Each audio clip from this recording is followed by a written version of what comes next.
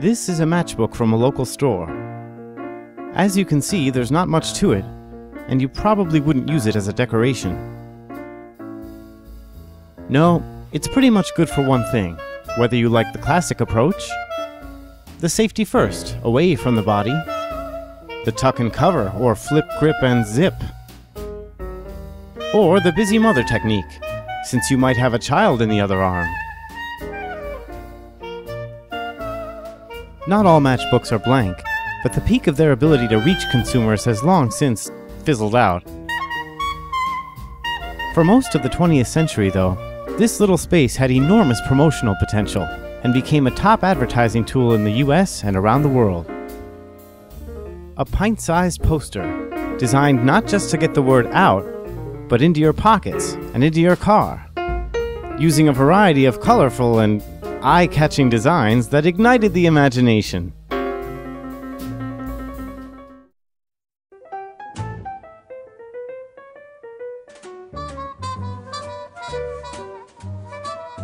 One of the brightest lights in matchbook history was Henry C. Trout of the Diamond Match Company.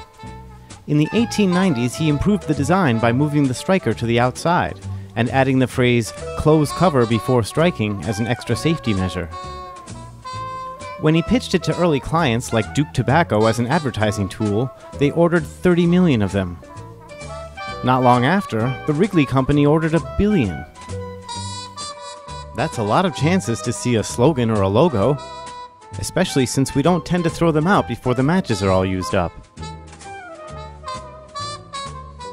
Vendors also found that giving them out for free actually increased sales, and thousands of companies followed suit, ordering matches by the trillion from makers like the Ohio Match Company, who put themselves on a matchbook, of course. It was a pervasive reflection of tastes, trends, and even technology, showing us how far we'd come in some ways, and how far we had yet to go in others. It's no coincidence that over half of American men smoked, first cigars, then cigarettes, and the national average for both men and women was around 40% for over 6 decades. Early lighters were difficult to use, or still a relative luxury, and even the portable ones had to be reflinted or refueled, until disposable lighters changed all that in the 1970s. In the meantime, matches filled the gap for just about everybody. During the Depression, Hollywood and sports stars like William Powell and Dizzy Dean provided some warmth in this series from the Diamond Company, complete with career blurbs.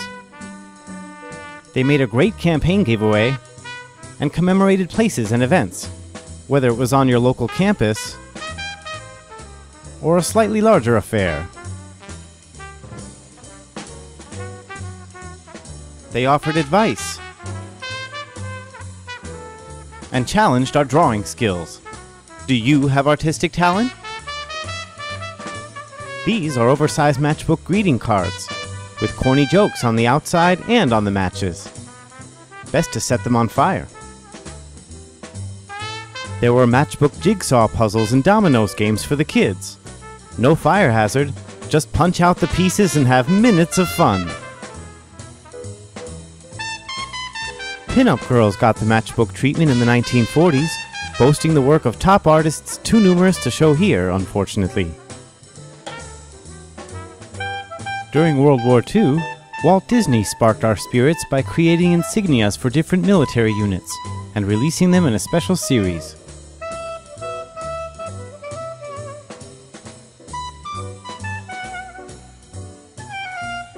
Others took a darker tone, like this one that says "Strike 'em dead," and had these crude caricatures of Japanese soldiers on the matches. Here's one with a bomb on each match, and the front says "Strike at the seat of trouble." That's because the striker is Hitler's backside, and you can hit it with little bombs all day, just like it showed on the box. These books with the special matches are called features, and were trademarked by the Lion Match Company. The matches might have graphics individually, or across the whole set. Now you may never want to use them all up.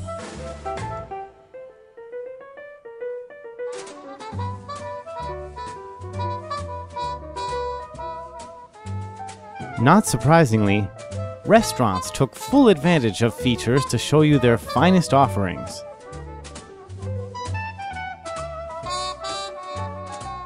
Not to mention the chefs and dedicated staff who make it all happen for you.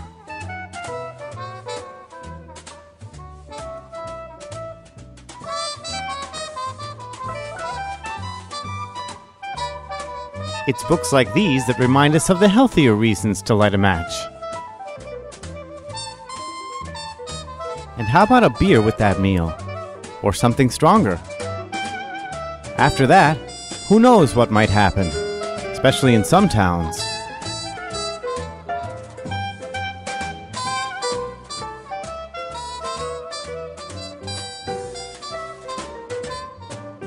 Features might be favored by filuminists or match collectors, but there are many different approaches. Some people have theirs on display, and some prefer to save space. You can shuck them or remove the matches for safer storage and to highlight large designs. And lucky ones might find some flats, which were never fully processed into matchbooks, and are uncreased, unstapled, and, well, unmatched. Some people might stick to favorite subjects like boats or animals. Some people may have no system at all, and may have heard the call of matchboxes as well. The good news is that they still make matchbooks, and they look pretty much the same except for moving the striker to the reverse side in 1973, which is one way to date them, as they continue to make amusing appeals for our attention and shine a little light on our past.